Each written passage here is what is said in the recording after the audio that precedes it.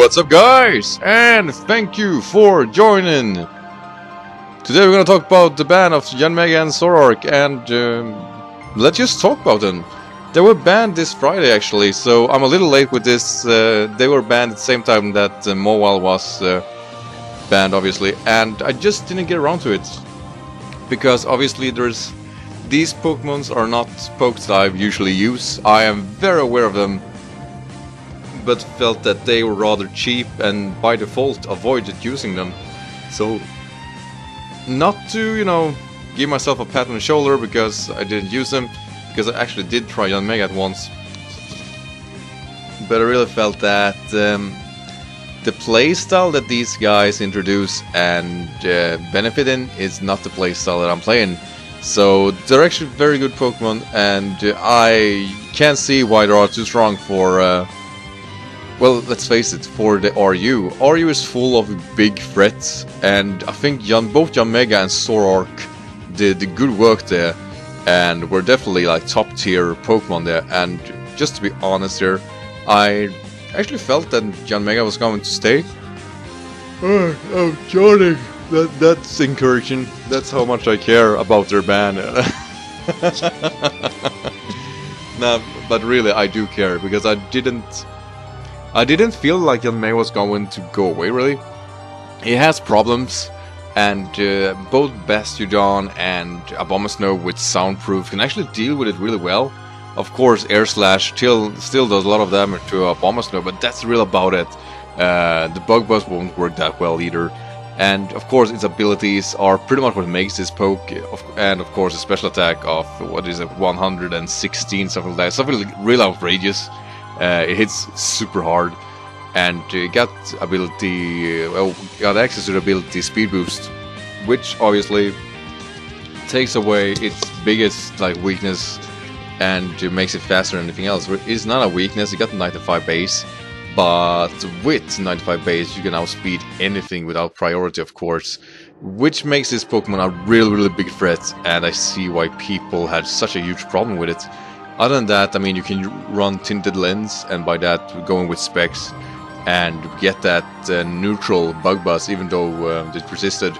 So yeah, I get that. I get the threat. I do get it, and still feel that it was manageable. But I do recognize the problems with it, but not as much as Zoroarc. Actually, I have run into Zoroarc sometime, and felt that that was much tougher to deal with because of the illusion, because the whole gimmick of the Pokemon itself. It's not really that strong of a Pokemon, and saying that's going to get a lot of you fired up, but hear me out here. Zoroarc doesn't provide, you know, the biggest both attack or special attack boost in itself, but the illusion makes it much tougher to deal with. What really makes this Pokemon is, of course, the player that uses it. And what I mean by that is that it is up to the player that uses it to make sure that the illusion is preserved, you know, that you'll go for those U-turns, that you do moves that other Pokemon in that team could use. I mean, look at its stats overall. It got very shitty base stats when it comes to both HP, defenses, and special defense, being both 60. So that is a 2-hit KO from almost anything, and can actually get one-shot by a good Mach Punch. But if the opponent don't see that it is a Zoroarc, then it's 105 in base and attack, and 120 special attack, and really good speed in 105. You can actually keep momentum and doing good ship damage.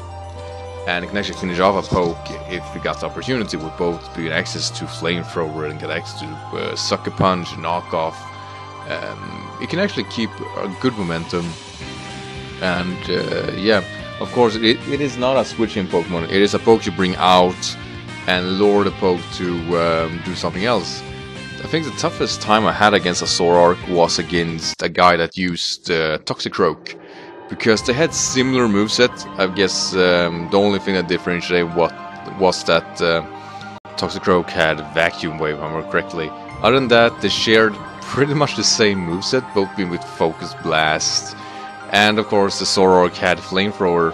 But you know, being that I had a Psychic Poke, you know, I can pretty much kill myself with I was actually going for like Psychic and stuff like that, and obviously being the Dark type, it completely walled me, and I thought it was the Toxicroak that was gonna get one-shotted. So one of my roughest game like ever, and I think as a result I really started to hate Zoroarc. But that's really about it. I mean, like I said there, I have some huge respect for Zoroarc as a Pokemon, and I see why RU players wanted it out of there. I actually felt that Zoroarc, how to put it, it did well in RU, as in it could go toe to toe with a lot of common threats there, and I didn't feel like Zoroarc dominated as much as the player that used it dominates.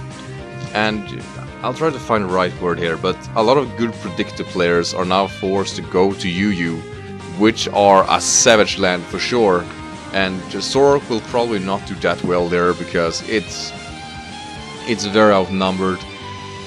But as I said, I do get why it's banned, and it is because it created momentum that RU players and actually few, I'm gonna say NU players too, really hate. When a Pokemon is strong enough to the opponent not benefiting from blocking and stalling, and I really feel that Zoroarc brought that, you know, that wall breaking ability, and as a result opened up a lot of games. So yeah, we're gonna see a lot of Exploud now. I'm just telling you guys right here and now, Scrappy Exploud is back for sure now. So anyway, what do you guys think? Is there something I missed? Is there something that you're going to talk about or missing from the RU, or is it a new threat that now can dominate now that both Yanmega and Zoroarc is gone? I was thinking for once that I actually think that Glade can be a top tier now in RU because you get much more momentum and it's not blocked by the Dark type Zoroarc. But we got Shiftry in RU too. But yeah, you guys, you know what? Get nuts on this. I love to read what you guys think of this current ban. And other than that, guys, you know, thank you as always for watching, and have a good day. Alright, guys? Bye.